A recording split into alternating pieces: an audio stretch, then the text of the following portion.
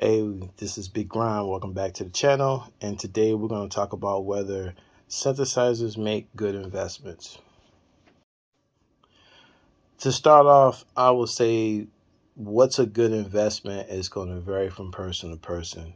I will say I'm not talking about buying new synthesizers and thinking they're going to be worth more later.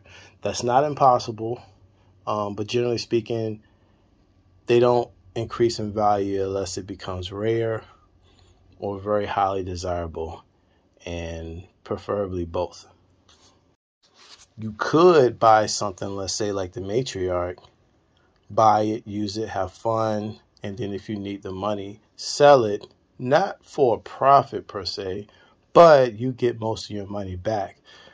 They don't lose value very much. The Moog instruments don't. So this makes a good way to save most of your money instead of it just sitting in the bank. The main way I like to look at synthesizers as an investment, I'll use two synthesizers that I purchased in the past as a great example. I made a Reddit post about this. Some people were upset about it. I'll talk about a few of the comments. But the two synthesizers are the Waldorf Blofeld and the Casio CZ3000. Now, the Blofeld I got for $160. The guy just wanted to get rid of it, basically. He needed the cash, and I bought it. Now, I wasn't looking for one. I never really looked into them too much, but when I saw it and kind of was looking at YouTube videos, I was like, okay, it seems kind of interesting. So it was a great deal. I figured the worst case scenario, I'll play with it. If I don't like it, I can sell it for more. The CZ3000 I got for $100. Awesome condition.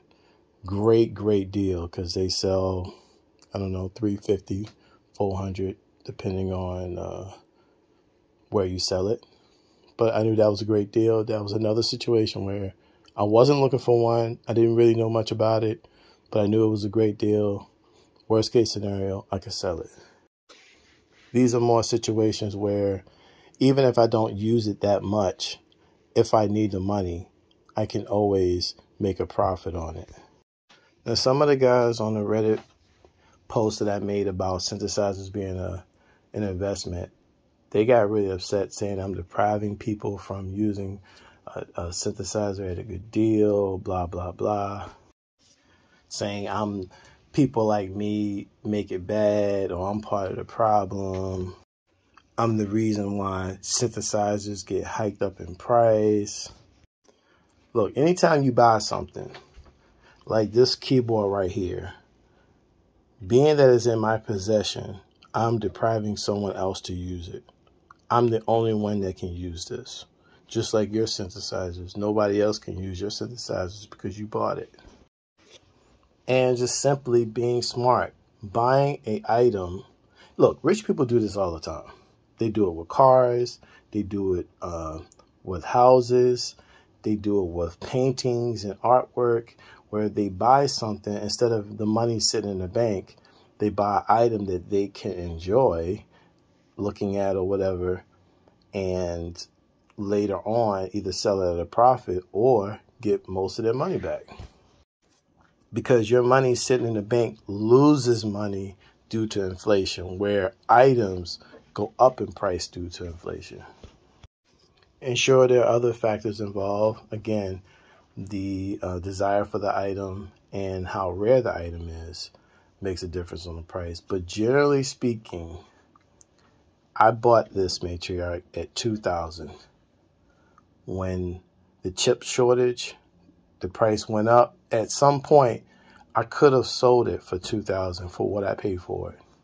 Now the market's changing a little bit now, where you can't get as much for a used Matriarch. But at one point, if I wanted to, I could have sold it and got my money back, and I got a chance to use it. But I have no chance. I have no intentions of getting rid of this ever, if I can help it. But that's just a good example. So can synthesizers be a great investment? Yes, on every aspect that you can think of a good investment, depending on what you pay for it and depending on how much you use it and how much you value that item, how much you enjoy it. Because pretty much as long as you enjoy it, even if you lose a little bit of money, that's not a big deal because you got to enjoy the item. So that's it, y'all. I mean, that's just my take on synthesizers being a good investment. Let me play one note just cause. All right, peace.